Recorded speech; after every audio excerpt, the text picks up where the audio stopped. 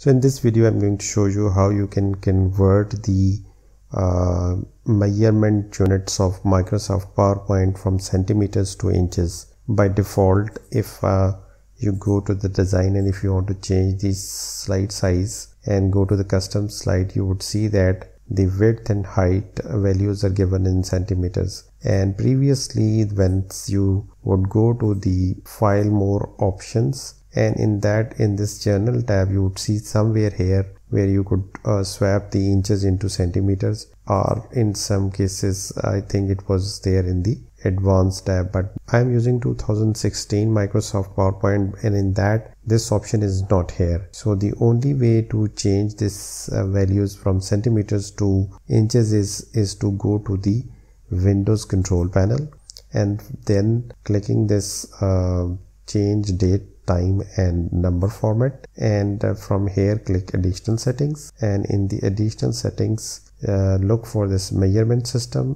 and if it is metric you have to click it to US, click apply, OK, close this one. And now once you will go back to check the slide size, you would see that the centimeters values are now given in inches. So that's how you can change the centimeters into inches in Microsoft PowerPoint. Thanks for watching. Like, share and subscribe.